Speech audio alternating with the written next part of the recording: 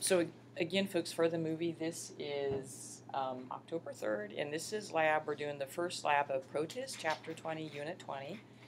There's two handouts, the Protist worksheet, which I'm going to suggest you use to kind of guide getting to know your Protists today. And we have prepared slides, so each team of 4 will need to check out a micro A box and a micro B box. And in addition, folks, on bench 4, we will have the models that we're going to discuss, and in addition, we have live cultures of Amoeba proteus, Euglena, and Paramecium. So what you might want to do just to be efficient is maybe one person per team of 4 does an Amoeba wet mount, another one does the Euglena wet mount, and a third one does a Paramecium wet mount. Just as a heads up, you guys, very often the Amoeba have died before we get them. So maybe take 2 or 3 minutes to scan your wet mount for Amoeba, and if you don't find any, I would just move on, right? The Euglena culture and the Paramecium culture, you're going to love them. They're just gorgeous, and they're moving all over the place. Okay, so what I thought we would do is do a Protist concept map, and I didn't include this, you guys, in any of your packets, so we'll just do it on the board. And I'll try to take a movie of it, so we'll have that as a resource. And then furthermore, you guys, just with regard to business, so we will not have an open lab this week. We will not have an open lab tomorrow, but we will have an open lab next Friday. That's the Friday before the lab exam, the lab practical, and it will be here from 9 to 11 a.m., right? And it's open to everybody, yeah, so folks in different lab sections are welcome to come. All right. So, folks, again, we're just going to dive in here to do our concept map on protists. And this is a concept map based on their lifestyle. You know, what ecological role do they play in nature? So we're first going to start, you guys, with our free-living protists. And do remember, you guys, protists, they're eukaryotes, but they're neither fungi nor plants nor animals, right? So we're going to be talking mostly about animal-like protists, and what do we call animal-like protists? Protozoa, good. So most of these little guys are protozoa. The free-living protists, folks, they live in water-rich habitats, so aquatic environments like ponds or rivers or streams, or in, they can live in soil, but it has to be rich in water for them to be able to carry out their life processes. So, folks, the 3 free-living protozoa we're going to take a look at are Amoeba proteus. And Amoeba proteus is an amoeba, which tells us it uses pseudopods for motility and for endocytosis, phagocytosis. And then we'll look at this beautiful Euglena. And Euglena are really cool, you guys. They have chloroplasts. Originally, they evolved as chemoheterotrophs. They were hunters. But then they engulfed eukaryotic algae. And the algae became an endosymbiont and eventually evolved into chloroplasts. So Euglena are called mixotrophs. In the light, they can carry out photosynthesis, so in light they're photoautotrophs. But in the dark, they return to being chemoheterotrophs. They become hunters, so they're called mixotrophs. And then the third free-living protozoa we'll look at, folks, is called Paramecium. This is a beautiful ciliate. And they're in the wet mounts, you guys, they look like these big battleships kind of cruising through. They're huge, you know, relatively huge. If you were to mix the Paramecium and Euglena together, it looks like the Euglena are these little green speedboats, you know, go bzzz all over, and the big Paramecium like, so it's kind of fun if you mix them together. All right, so folks, to discuss these little guys, we do have models. So folks, it would be fair on our lab exam for us to show you a model or maybe a cartoon, a diagram of the protozoan, and then ask you to identify just the parts we're going to go over and their functions. Okay? So you guys, what would you call the cytoplasmic extensions? Those are the pseudopods. It literally means false feet, and they have 2 functions. One is for motility. It permits the amoeba to crawl over solid surfaces. And a second function, you guys, is the process called endocytosis, when the amoeba can bring large food particles, maybe even other microbes, into the cell in a membrane-bound food vacuole. So what will happen, the amoeba will attach to the food particle, and then the pseudopods will reach around and fuse, and that will form the food vacuole, and then the food vacuole or phagosome will be brought into the cytoplasm where the food will then be digested. So you guys, if I ask you for two functions of the pseudopod, what would you tell me? Motility and food acquisition. Good. Endocytosis, phagocytosis. Good job, you guys. Folks, this little oval structure, if I told you chromosomal DNA was inside, what's the name of this structure? The nucleus, okay? So are amoeba prokaryotes or eukaryotes? Eukaryotes, good. Which domain? Domain eukaryote. Awesome, you guys. Well done. Okay. Another really neat structure, folks, that many protozoa, if not all, have, is this cool structure called the contractile vacuole. Now remember that the amoeba is protozoa, they're animal-like, so do you think they have a cell wall? No, they don't, right? That's an animal characteristic. Animal cells lack cell walls. Amoeba lack cell walls, but they're often living in hypoosmotic environments, right? So what would they be in danger from? What could kill them in that hypoosmotic environment? Remember what our bacteria face the same challenge? Osmotic lysis, right? So what's neat, you guys, is that the protozoa have evolved a different strategy to prevent osmotic lysis. They evolved these cool structures called contractile vacuoles. And what the contractile vacuoles do is they collect excess water from the cytoplasm. They fill up like a water balloon, and then they'll contract, driving the water outside of the cell, pumping the water outside of the cell through a canal. So they're like a pump, like on a leaky boat, you know, you have a pump to pump the excess water out. That's what the contractile vacuole does. It's very cool. Okay, so we have the model, you guys. So you'd want to know the structures and functions. We have the wet mount, and again, you guys, a lot of the amoeba, often they're dead. They're very fragile. So just spend a couple of minutes looking for the amoeba. I'll try to post on Canvas YouTubes of videos of living amoeba because they are gorgeous. And then you're going to be looking in your micro boxes for prepared slides of amoeba. Some of you will have prepared slides where the company stained the amoeba different fluorescent colors, which I'm like, for a biology class, I wish they hadn't done that because some people think they're fluorescent pink and turquoise and yellow in nature. They aren't. Those are just dyed. Okay. All right, so our wonderful, oh, who is this again, you guys?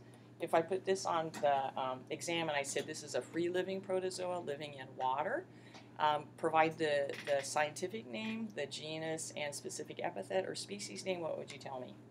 Amoeba Proteus. Awesome. Good job, folks.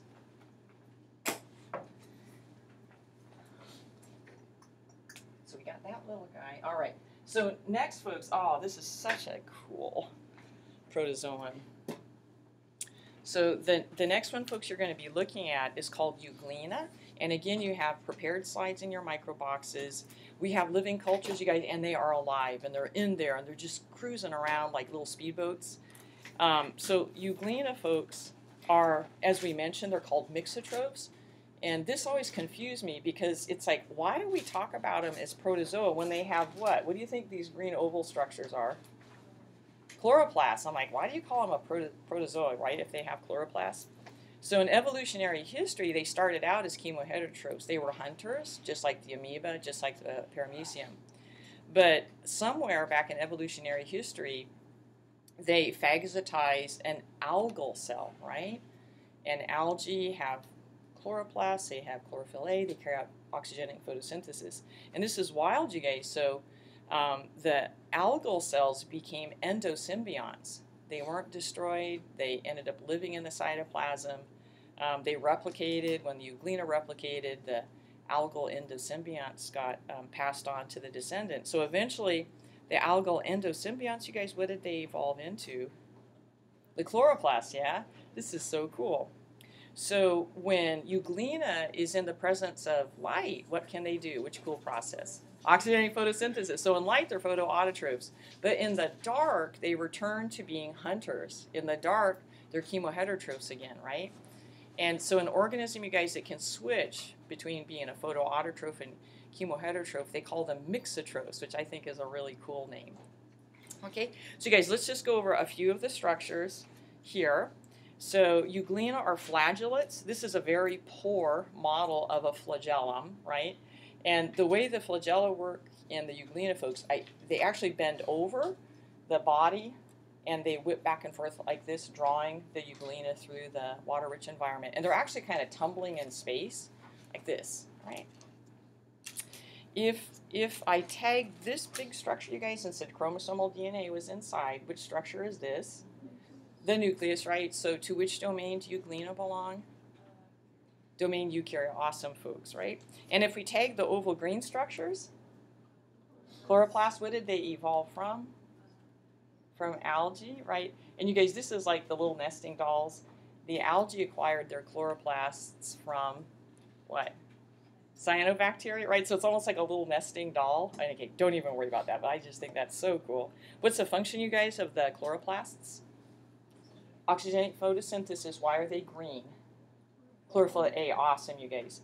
Now, folks, if you have the capacity to carry out photosynthesis, would it be helpful to detect light? Like if you're in a pond, right, would it help to, you're moving, you're trying to find the right light. So would it be helpful to have a photo detection system, a light detection system? Would that be helpful? Yeah. And you guys, this is so cool. Part of the photo or light detection system in Elodea is this little red structure called a stigma or an eye spot. Either term is acceptable on the lab exam. So the stigma or the eye spot is part of the photo detection system. So euglena will exhibit phototaxis. What's phototaxis? Movement along a light gradient, right? Chemotaxis was movement along a chemical concentration gradient. So phototaxis is what? Yeah, so movement along a light gradient. You got it. Right. Awesome. And what's so fun with this, you guys, is in your wet mounts, right, your euglena are moving, swimming through space, and they're going like this. And if you're patient, maybe go on to, I'm going to say maybe high dry, you might see red, red, red. It's so exciting. It's really cool. Working with wet mounts are really cool. Okay, guys, so we did, what was this again? Flagellum. We did nucleus, chloroplasts. Oh, do you think the euglena might need a contractile vacuole? Yeah, and what's the function of the contractile vacuole? Pump out excess water to prevent osmotic lysis. Awesome, you guys. Okay, and again, we've got living cultures here, so you guys definitely look at the euglena wet mount. You're going to love them. The third free-living protozoan, folks, we're going to do is paramecium, and usually the models lack the cilia, right? And I think it's because it's really expensive for them to cover the whole surface with cilia, and they probably often break off. The structure of eukaryotic cilia is similar to the structure of eukaryotic flagella, except usually cilia are shorter and more numerous, right? Those of you that have had A&P, you know that eukaryotic flagella and cilia, they're covered by an extension of cytoplasmic membrane, and within them they have what's called a 9+2 arrangement of microtubules. This is classic in eukaryotic flagella. So even though eukaryotic flagella and cilia, they serve a similar function as bacterial flagella, their structure is really different. Remember, with the bacterial flagella, it's just naked protein, right? Long filament of protein, and the bacterial flagellum rotates. In eukaryotes, the cilia and flagella, they whip back and forth, right? That's what provides the propulsive motion. Okay, so you guys, so we want to remember that the paramecium is covered in cilia, and so what's one function of cilia? Motility, good. And a second function, you guys, is this invagination here. It's called the oral groove. It's kind of like the equivalent of our mouth and throat, right? Esophagus. So the oral groove is also covered in cilia, and they're going to beat to draw food particles, maybe other microbes down here. And which process do you think is going on right there, folks? Yeah, good. Phagocytosis, endocytosis, right? So the food is brought inside the cytoplasm in a membrane-bound vacuole, a food vacuole or phagosome, and then it will be digested, yeah? But then after the food's digested, folks, will there potentially be waste left behind? Yeah, you have a waste vacuole, right? So to me, this is so cool, you guys. So the paramecium, they have a dedicated portion of the cell membrane that's a functional equivalent of our anus. And this is where what's happening to get rid of waste. What's the opposites of endocytosis? Exocytosis, right? I just think that's brilliant. They have a little tiny anus. Okay. Adorable little tiny things, huh? Okay. You guys, do you think the paramecium needs a contractile vacuole? Yeah. And this is nice, you guys. It shows more detail. So in this contractile vacuole, they're showing us the radiating canals. These are the canals that extend into the cytoplasm, and their job is to collect the excess water from the cytoplasm. They'll channel it to the contractile vacuole. It'll fill up like a water balloon and suddenly contract, pumping the water to the outside of the cell to prevent what? Osmotic lysis. Good job, you guys. Now, another really cool thing about ciliates is they have two nuclei. They have a great big nucleus called the macronucleus. Macro means big. And then they have a little tiny nucleus called the micronucleus. And folks, for us on the lab exam, if I ask you the function of the micronucleus, if you just tell me it's involved in sexual reproduction, that'll be fine, right? So paramecium, just like a lot of our fungi, they can reproduce both asexually by cytokinesis, mitosis and cytokinesis, but they can also combine genetic information between two different parents, right, in sexual reproduction. And again, that's going to be one of the micronucleus will be involved in sexual reproduction. So pretty cool. Okay, and again, folks, we have live cultures of paramecium. They're much bigger than the euglena. So again, it's really fun to kind of mix them together. And they tend to move more slowly than the euglena. I think of them as like great big battleships out there, right? And the euglena are the little speedboats, you know, zipping around. So this is good old. Oh, what's the genus name of this, folks? Paramecium, right? Is it which domain does it belong to? Good, awesome, folks, great. So I'll put these over here. I'll put the models, you guys, by your cultures. So we have euglena cultures in the middle. The paramecium cultures are on the end. And you guys, we do have some slides and cover slips there for you and transfer pipettes. And then we have our amoeba. In addition, folks, this is really fun. We have some mystery pond water. So this pond water with the LOD, this is probably aquarium water. And then we have some real honest to goodness mystery pond water here. So yesterday, folks were making wet mounts from the pond water, and there's all kinds of motile protists in it. It's really kind of fun. It's like going to the microbial zoo. It's really fun. Okay. All right, folks. So then what I'm going to do is actually combine Protists Lab 1 with Protists Lab 2. Protists Lab 1 was supposed to be just that, our introduction. But, folks, because that lab exam is sneaking up on us, my thought was I'm going to push us. I'm going to give you most of the information for Protists Lab 2, which was going to be on symbiotic protists. So you'll have the weekend to study it, right? And that way, next Tuesday, we'll just have a tiny bit to finish up with protists. And then Tuesday's lab and Thursday's lab, you could consider it an open lab so that you can review for the lab exam. I think Dr. Holland, she offered that she'd put up samples or put up the microscopes, the demo microscopes, kind of spread them out over the benches so that you'd have an opportunity to revisit the different units we've done. And then, of course, I'll be here hopefully to answer questions, okay? And maybe we can do just some practice quizzing, right? Okay. Okay, so you guys, so now we're going to go into the symbiotic protists, and a couple of them will leave until next week because I don't have the demos ready.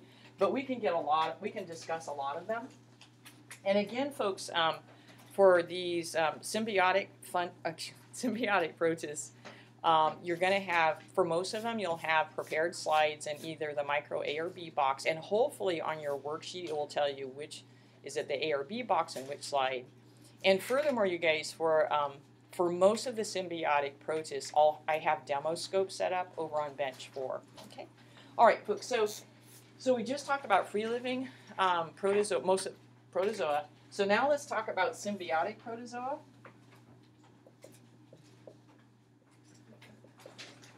So all of these are going to be our animal-like protists or protozoa. And you guys help me out. What do we call symbiosis in which both partners win? So win-win symbiosis is called? Good, yeah, mutualism.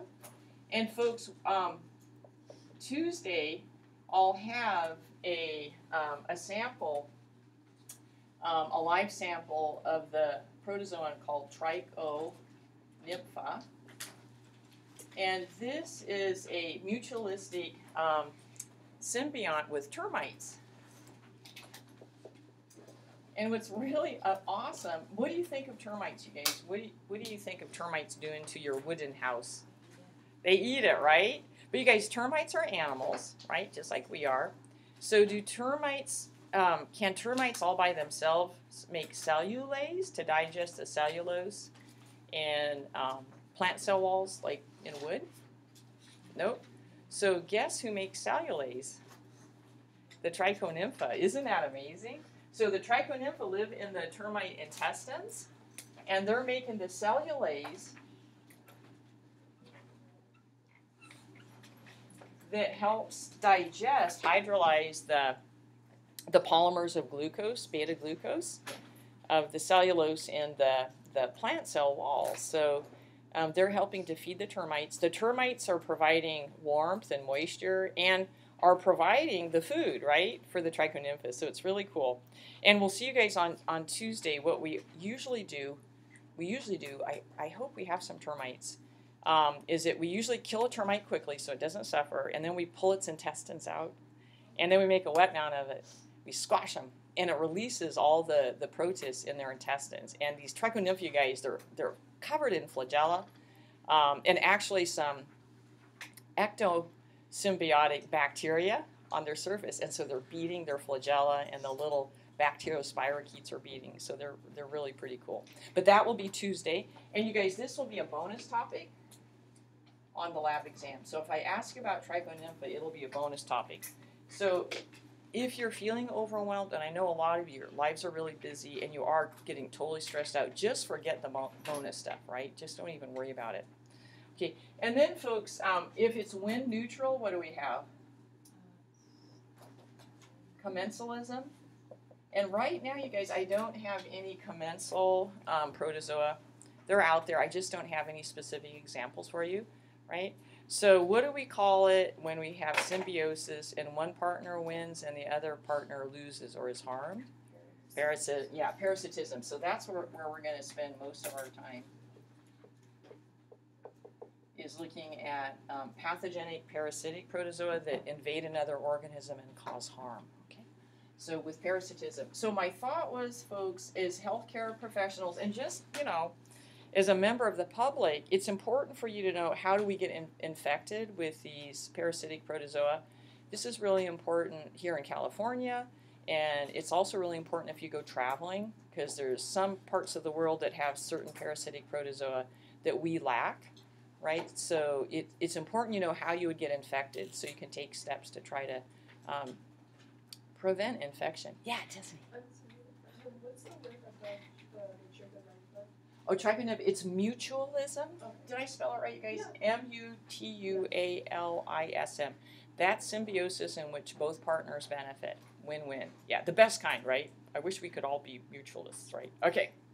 So, guys, so what I thought, since transmission is really important for, protecting our own health of our family and friends, and certainly as healthcare providers, it's important you know how your patients are getting infected. I thought we'd split our parasitic protozoa into 3 groups based on transmission. So the first type of transmission, you guys, again, I'm going to leave it until next Tuesday because I don't have the demo set up yet. So we'll just, this will be another bonus. So this is going to be sexual transmission.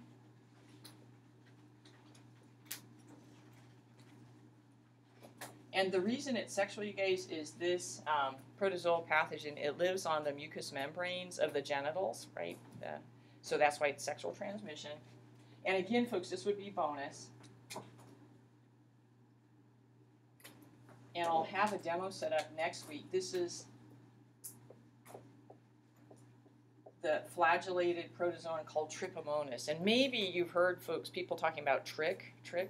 Yeah, this is trichomonas, and again, it's a flagellate, and this is another great example, folks, that if you are working, say, in a health clinic, it would be so powerful if you had a microscope maybe and could do some smears and stains, because if a woman presents right with maybe kind of a maybe odorous discharge, and maybe she's sexually active and maybe hasn't been practicing safe sex, you can just do a vaginal swab and make a smear and stain it.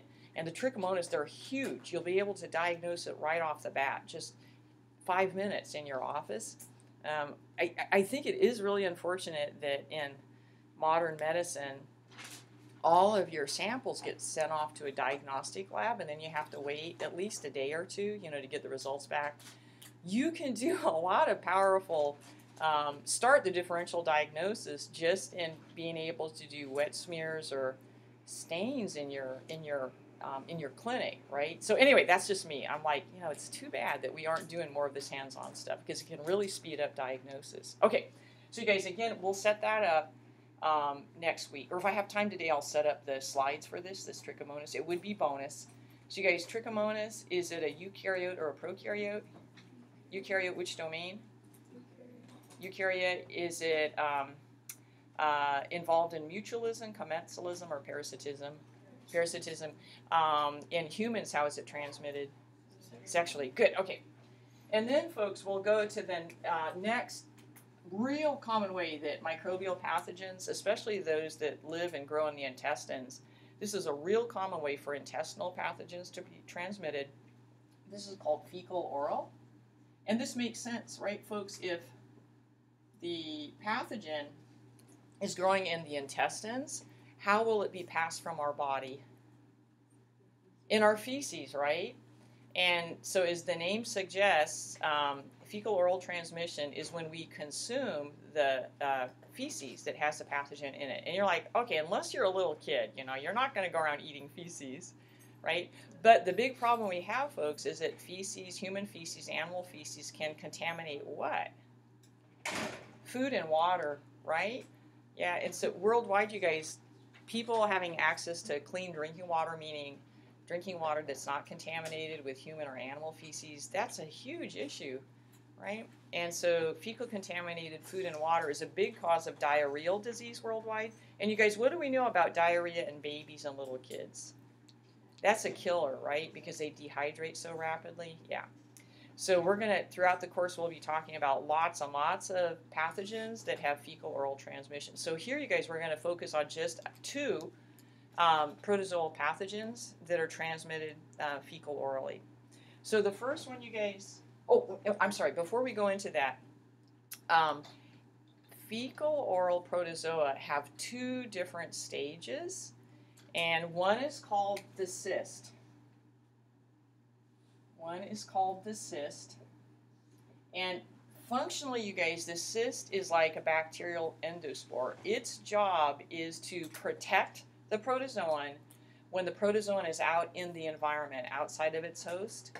So it's got a tough, resistant cyst surface that's resistant to drying, sunlight. Some of them are really resistant even to chlorine, which is disturbing, right? But their job is to protect the protozoan out in the harsh environment. And then, you guys, when the cyst, and I'll just show it as a circle, because to me, most of them look like circles or ovals. So when the cyst is swallowed in fecal contaminated food or water, it's tough enough to survive passage through the stomach, right? So it's not destroyed in the stomach. And then it reaches the intestine. And then in the intestine, it's the equivalent of almost like hatching, right? So the process, you guys, it's hard for me to say. It's called, it exists. It exists. I don't know why I laugh about that, because I can't say it. Okay, it's going to exist, releasing the delicate, metabolically active, feeding, dividing form, right? And this feeding, dividing form, you guys, I'll just show it in red. This is the trophozoite. And this is the one that's going to grow in the intestines and cause harm, right? So the trophozoite is responsible for the clinical signs and symptoms. Okay, so we're going to say the trophozoite causes clinical signs and symptoms it will mention.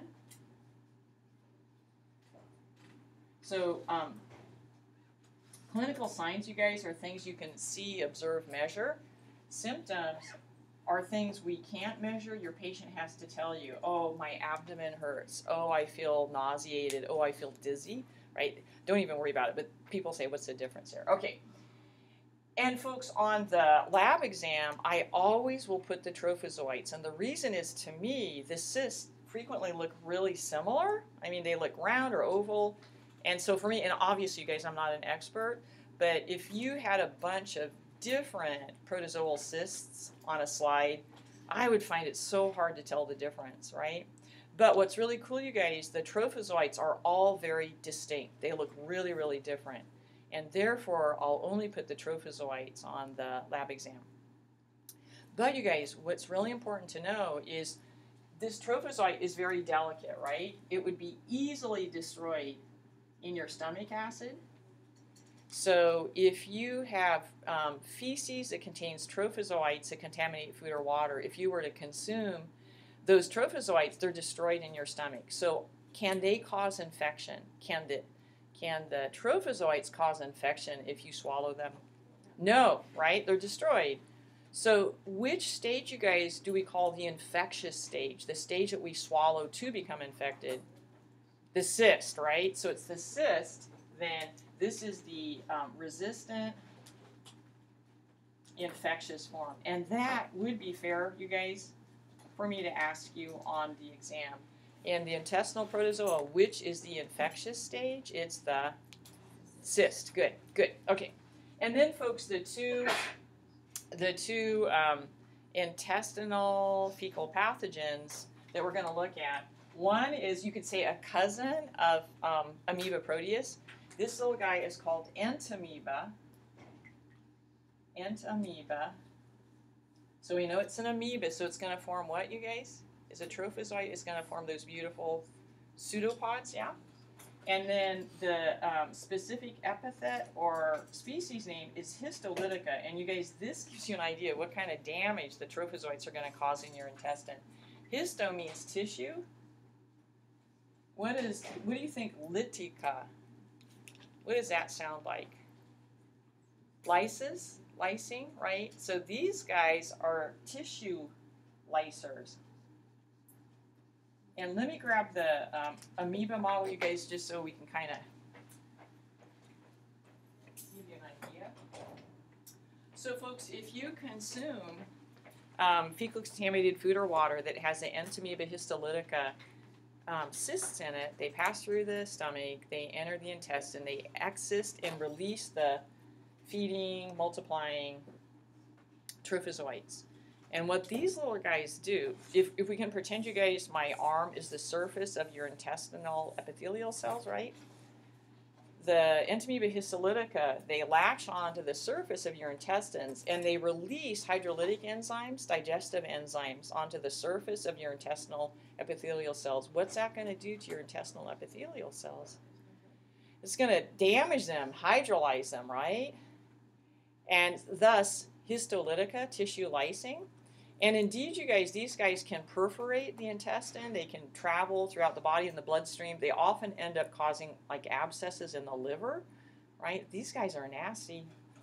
And because, you guys, they're often causing damage in the lower intestine, is your intestines going to start bleeding? Yeah. And as a consequence, because this is occurring lower in the intestinal tract, when your patient defecates, it will have bright red what in it? Blood. It's a bloody dysentery, a bloody diarrhea. And indeed, you guys, and I know this is horrible because it's like the poor people, but I love it when food analogies are used. In a person that's severely infected, they say their feces looks like raspberry jam. Do you guys know what raspberries are? Bright red, right? And if you make jam of them, it's kind of bright red and kind of chunky, right? So that's what the patient feces looks like. And often it's very little waste material. It's blood and digested epithelial cells and leukocytes and, of course, lots and lots of entamoeba histolytica. So the disease, folks, is called amoebic dysentery. And again, this is really serious. And the key here, you guys, and I'll put it in red, is a bloody diarrhea or a bloody dysentery, right? Nothing else that we're going to have on our lab exam is going to cause a bloody diarrhea. Okay, so we'll say a bloody diarrhea or dysentery. And again, folks, the description is the feces will look like raspberry jam. And what I'll do, folks, next week, I thought, because a lot of the, or at least many of the microbes on the lab exam are pathogens, I thought what I'd do is try to bring in pictures of people suffering with that particular infectious disease. And I'll try to bring in photos of the raspberry jam feces. It's like once you see it, you'll never forget it. Yeah, Tessa. And this is the disease that was killing a lot of people at the beginning of 20th century? Yeah, and we'll see, you guys, that fecal contamination of food and water has been a major killer of people, especially little kids and babies, throughout history. Because for a long time, people didn't even know that fecal contamination was spreading pathogens. Yeah. In the history part, you guys, it was John Snow in London. There was a cholera outbreak in London. And cholera, you guys, is caused by a bacterium, Vibrio cholera. It causes a profuse watery diarrhea. It doesn't cause blood, but you dehydrate so rapidly from the Vibrio cholera. And so John Snow figured out, he didn't know exactly what was happening, but he knew it was water that people were getting from a particular pump on Broad Street, the Broad Street pump. He said, these people are getting cholera somehow from that water. So he took the handle off of the Broad Street pump. That was his intervention. And by doing that, then the number of cholera cases went down. So it turned out the water in that pump was being contaminated by feces of people that were suffering from cholera. So you're right, the fecal contamination of water historically is a big killer, and it continues to be a big killer of folks that don't have access to good water. Yeah, it's a huge public health issue. Yeah, thank you. Okay, all right, you guys. So you guys, if let's say, you know, you don't have a fancy clinic to send your samples to, and if a patient presents with this bloody raspberry jam diarrhea and you suspect amoebic dysentery, what sample would you ask for from the patient? Feces, right? Because where's the pathogen going to be where you can see it? Is it feces, right? So you guys, you're going to be looking at fecal smears.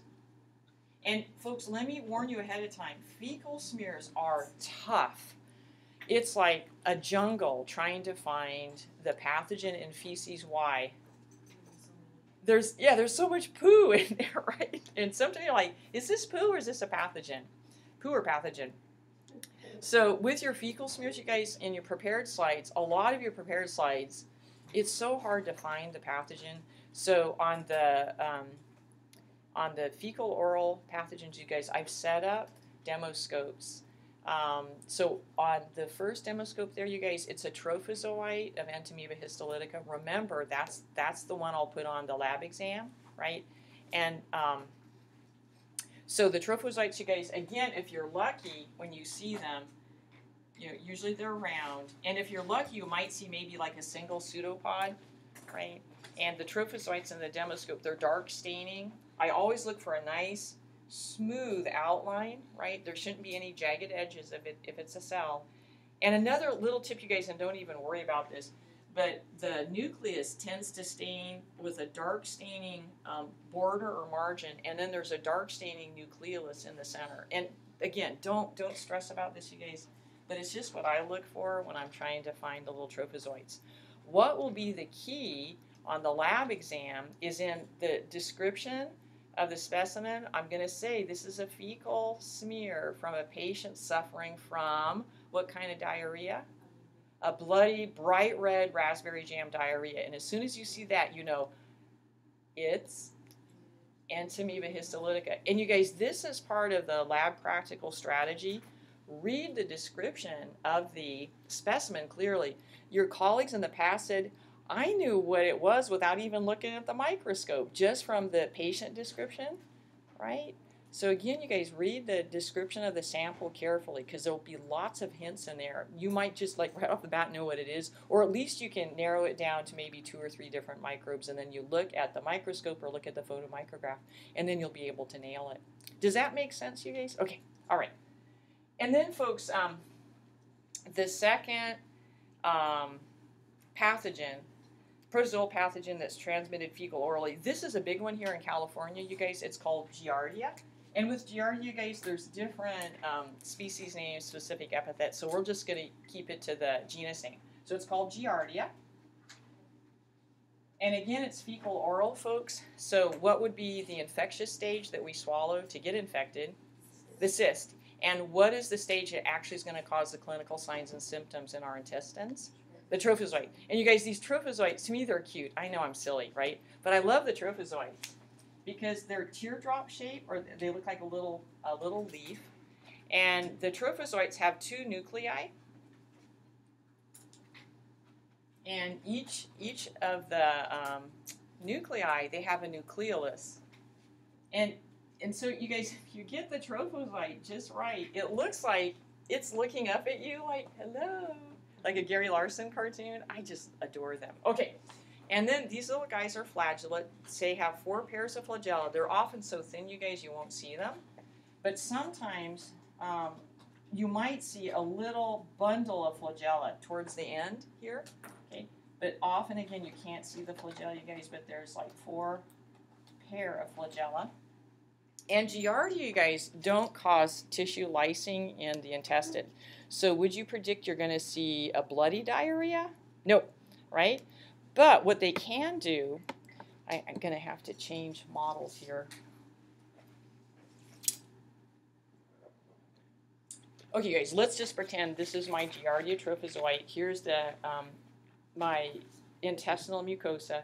So what the Giardia do is they attach to the surface of your intestines. They have a sucker.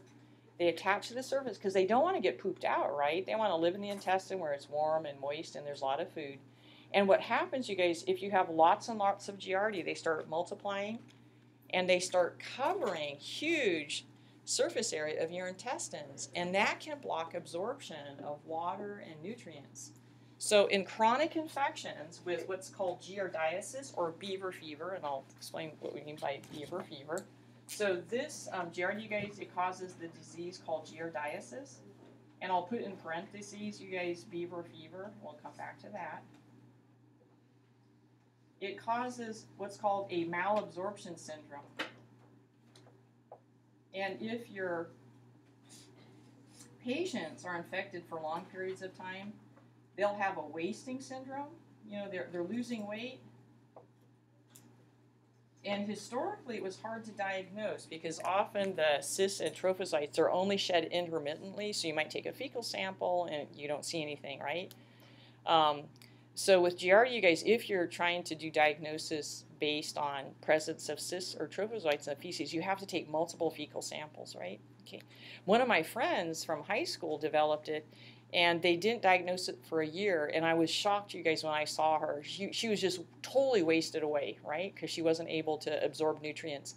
And furthermore, you guys, fats don't get absorbed, so fat-soluble vitamins like vitamin A, D, and K aren't getting absorbed. So on top of the malabsorption syndrome, you'll have vitamin deficiencies of A, D, E, and K. Classically, you guys, it's if the feces, right? The feces, feces gives good information, you guys. So we said that the feces won't be bloody, but they'll be fatty and foul smelling.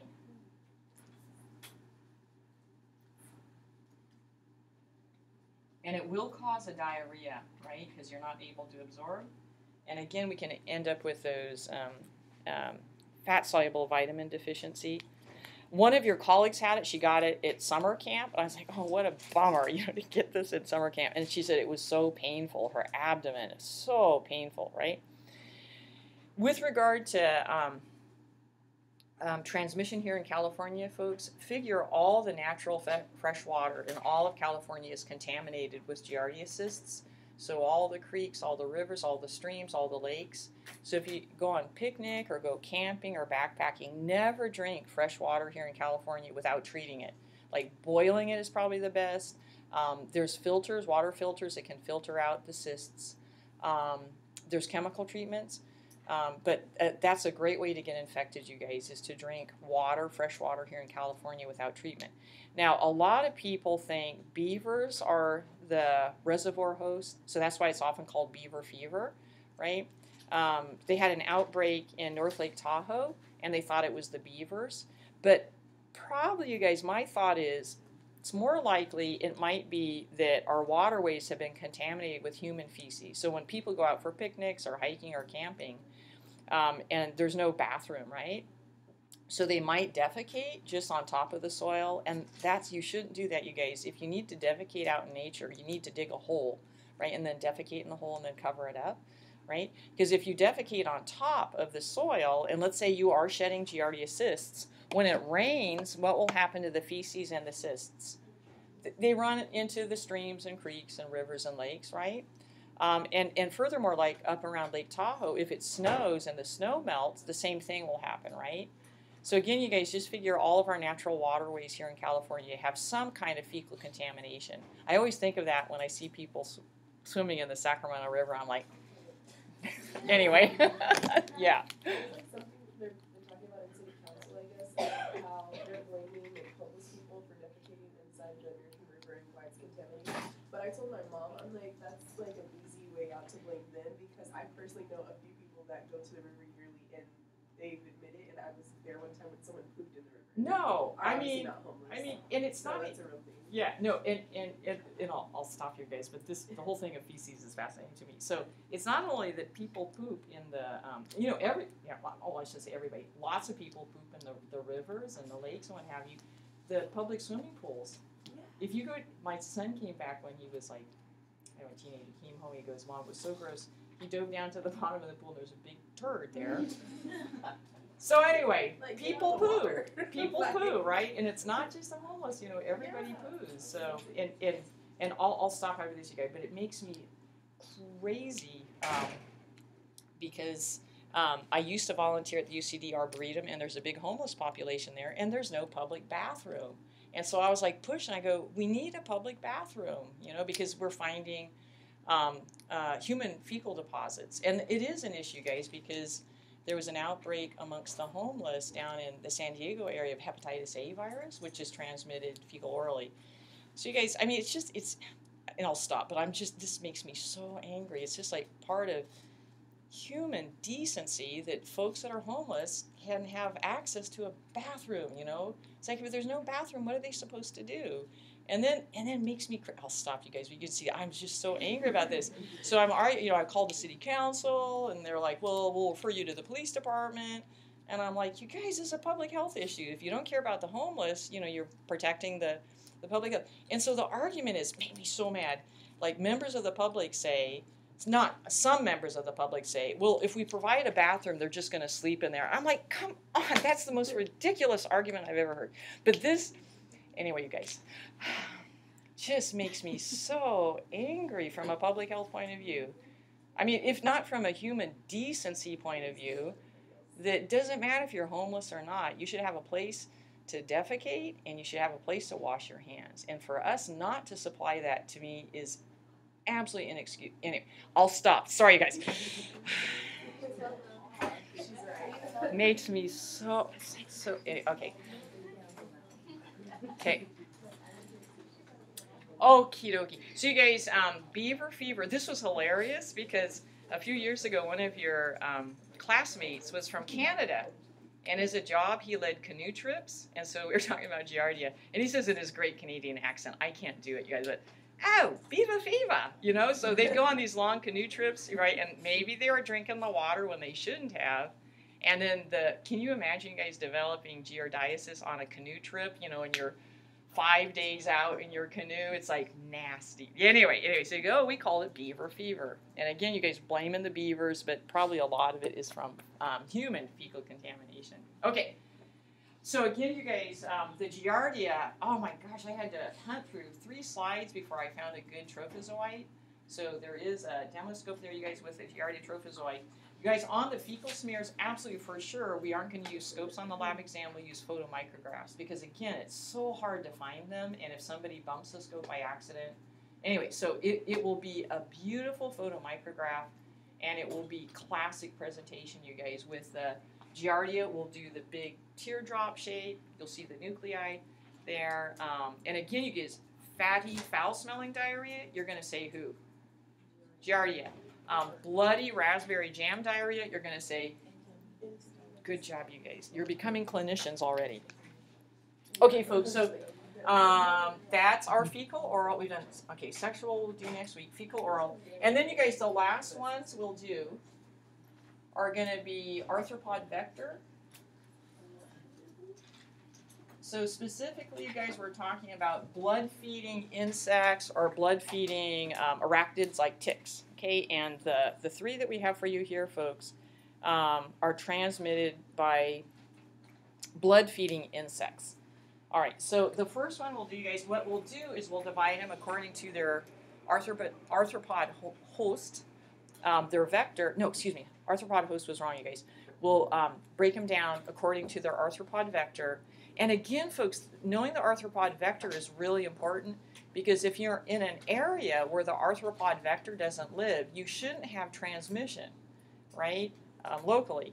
But if the arthropod vector lives in your area, that means you can have local transmission, right? So that's why, again, you guys, going back to, like, you need to be an ecologist to understand infectious disease transmission, right? Okay, so there's going to be 3 different pathogens, you guys, and they're going to have 3 different arthropod vectors, right? And folks, all 3 of these pathogens have a stage when they're replicating in the blood. So what sample would you take from your patient to try to do like a microscopic diagnosis? Blood smears, right? So you guys, you're going to be looking at blood smears. So we're going to do blood smears, and these are a little bit easier to find, folks. One of them is a little bit harder, but again, I have demo scope set up over on the side. So the first one, you guys, the arthropod vector is what's called a triatoma. That's a genus name, or the family name is reduvid insects. And these are the vectors for the pathogen called Trypanosoma cruzi. And the disease, that's a U, folks. Trypanosoma cruzi. And Trypanosoma cruzi, you guys, it causes the disease. The fancy name for it is American trypanosomiasis, because it's only found here in the Americas, North America, Central America, South America. So it's called American trypanosomiasis. And a common name for it, you guys, is called Chagas disease. And this is named in honor of Dr. Chagas, who was a Brazilian physician who finally figured out the natural cycle of how this horrible disease was being transmitted. So it's also called Chagas disease in honor of Dr. Chagas. So the transmission, you guys, this is really interesting. And again, it's there's endemic areas, you guys, in Central America, South America. So if you go traveling, make sure if you find out if they have American trypanosomiasis. These insects come out at night, right? The insects come out at night. They like to live in dark cracks. And usually these insects are often really abundant in homes that have been made out like mud or thatch. They love the dark little corners there. So they come out at night while you're asleep. And they're probably following the CO2 concentration gradient, right? Because we're breathing out CO2. So they're crawling up where? Yeah, on the face, right? Mm-hmm. And then they have a piercing mouth part, like a hypodermic syringe, and they pierce your skin and then start sucking blood. And while they're sucking the blood, they defecate. And the parasite, you guys, is in their feces. It's fascinating. So, you know, maybe you feel a little tickle, right, on your face and you're asleep. So you go, you know. So you wipe the feces into the bite wound. So you actually play a role in getting infected. Or you guys, if they're up here around your eye, you feel a tickle, right, and you go like that. And so you wipe the feces into the eye, right? So, so what happens, you guys, is the parasites, they replicate and they spread. And in chronic infections, what will happen, chronic means long-term, is they invade the cardiac muscle. So they invade the heart muscle, the cardiac muscle. And this is a big cause, you guys. I didn't know this. In some parts of the Americas, this is a huge cause of congestive heart failure. That's horrible. Right? Congestive heart failure. And furthermore, they can invade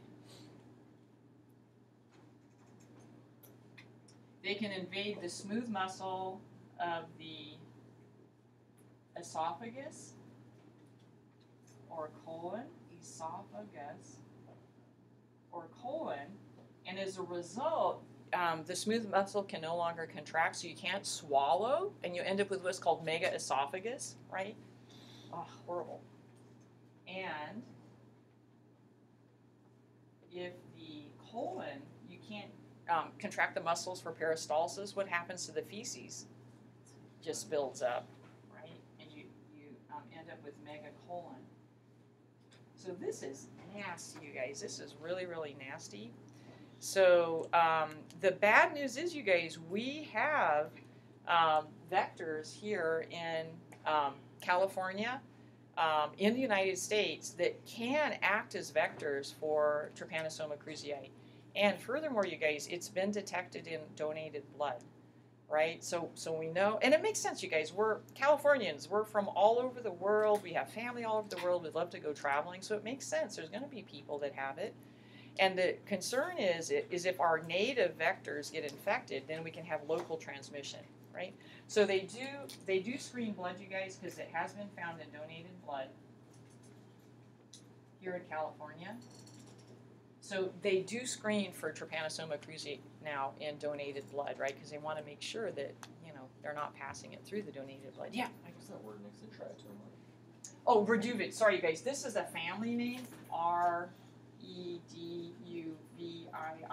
It's a family of insects. And what makes it really challenging, you guys, is the vector. There's several different names. You can call them reduvid bugs. You can call them, triatoma is a specific example. You guys are also called kissing bugs. Why? It looks like they're up here near your mouth kissing you. They're also called assassin beetles, right? But you guys, to be scientifically correct, I would love for you to give me a genus name, right? If you told me kissing bug, I'd probably give you like partial credit, because I think it's good for us to learn the genus names. Okay, you guys all right with that? All right, now you guys, the problem with doing diagnosis on a blood smear is often there's very few Trypanosoma in the blood, right? Especially if they've invaded the heart and the smooth muscle. So they make a really thick blood smear, so all the blood cells are all piled up on top of one another. So you might have trouble, you guys, finding them in your thick blood smear. So again, I put a demo blood smear and put the pointer on a little Trypanosoma cruzi there. And there's a much nicer photomicrograph. So again, you guys, on the lab exam, I'm going to use a photomicrograph so I can actually point to the Trypanosoma cruzi. They're really cool, folks. So this is so sweet. Angela, who I had in micro last semester, she gave this to me at the start of this semester. This is a little Trypanosoma. It's like, okay, guys, I'm a sucker for stuffed microbes. Okay, so you guys, so they have they're this beautiful kind of S-shaped body, and they are flagellates, and the flagellum is attached at one end, and it curves over the body of the cell, and then it extends out. But what's really neat, you guys, they've evolved, this is called an undulating membrane. It's almost like a sail. So when the flagellum is moving back and forth like that, the sail is moving back and forth, and it provides more propulsive force for them, right? They can move faster, more efficiently through the blood with that undulating membrane, yeah. Often, you guys, all you'll see in your blood smears is this little S-shaped guy. You might barely get a hint of the flagellum and undulating membrane. Oh, but I know what I wanted to say. So you guys, in the blood smears, like if these are the RBCs, right, the erythrocytes, in blood, the trypanosomes are outside of the red blood cells. You're going to see them is little extracellular guys. These little delicate kind of, almost like little baby snakes, and they're outside of the red blood cells. And this will be important later And you guys, I'm sorry, I'm taking way too long. Okay, so you guys, so that's American trypanosomiasis caused by Trypanosoma cruzi. And Trypanosoma cruzi has a close relative called Trypanosoma brucei.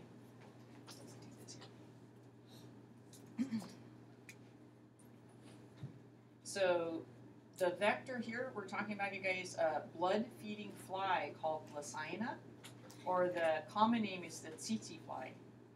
And this is the vector for the pathogen called Trypanosoma brucei.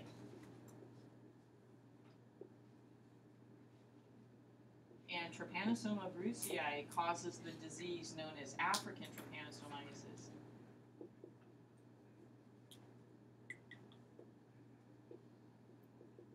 Or sleeping sickness. And the reason is, once it's introduced through the bite of the tsetse fly, and when the tsetse fly bites us, it injects saliva that has an anticoagulant in it, maybe a little anesthetic.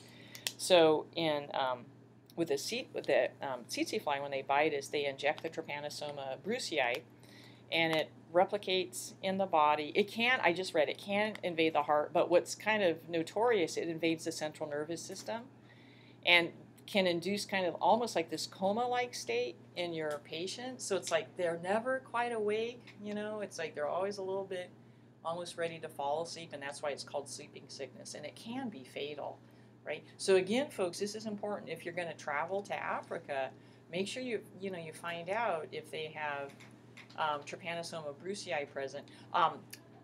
My office mate, Ken Naganuma, he and his family went to Africa, and they visited an area where they had the Glossina. He said they're very aggressive. You know, they're very aggressive. They come after you. Oh, and you guys, they have slashing mouth parts, like scissors, right? Right? So again, check it out before you go to, when you go traveling, try to check out what kind of infectious diseases are there. They too, you guys, they have the beautiful little S-shaped bodies. They're bigger. It seems to me, you guys, they're bigger than Trypanosoma cruzi, and certainly in our blood smears, they're so numerous. So these are easy to see in the blood smears. And again, folks, are going to be extracellular. They aren't going to be in the blood. In the blood smears are not in the blood cells. So again, you'll see these beautiful little snake-like trypanosoma outside of the red blood cells. Last one, you guys, and I'm running out of room here. I tried to set this up so the movie could catch the slide. So I'm going to tip this just a little bit, so hopefully we can capture this last vector-borne protozoal pathogen. And this is a really important one, you guys, worldwide. Okay, so the vector here is a special genus of mosquitoes called the Anopheles mosquitoes. So for full credit, you guys, I would like you to know that it's the Anopheles mosquitoes that transmit the protozoal pathogen called Plasmodium.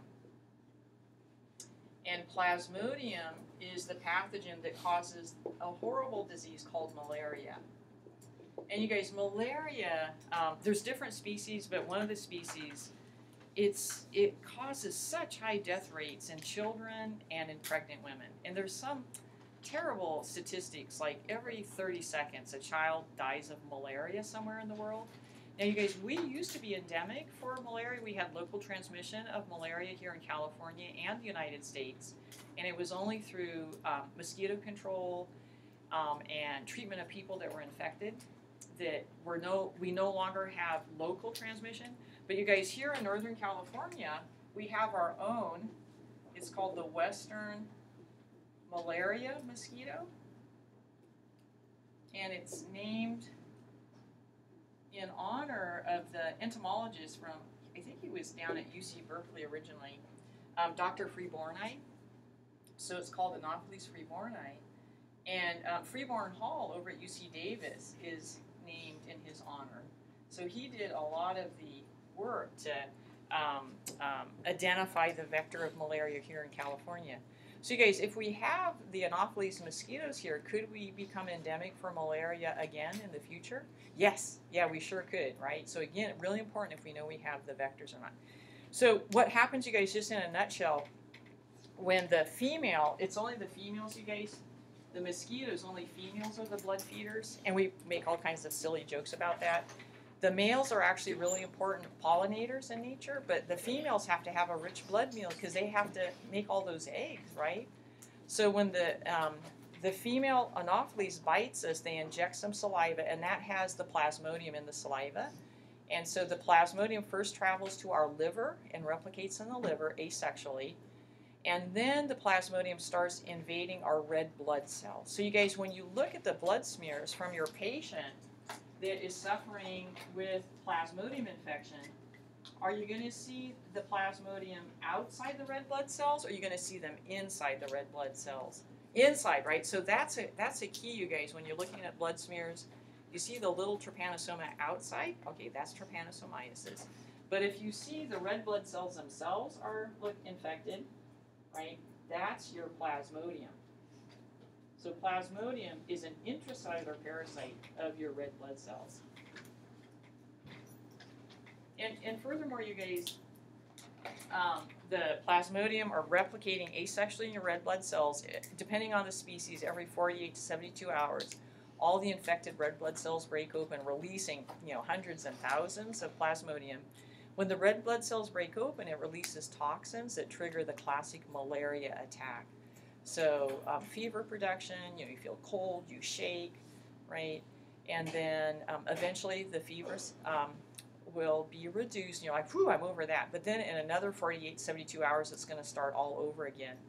So we talk about a fever every 2 to 3 days. That's kind of classic for somebody with malaria. So that would be an important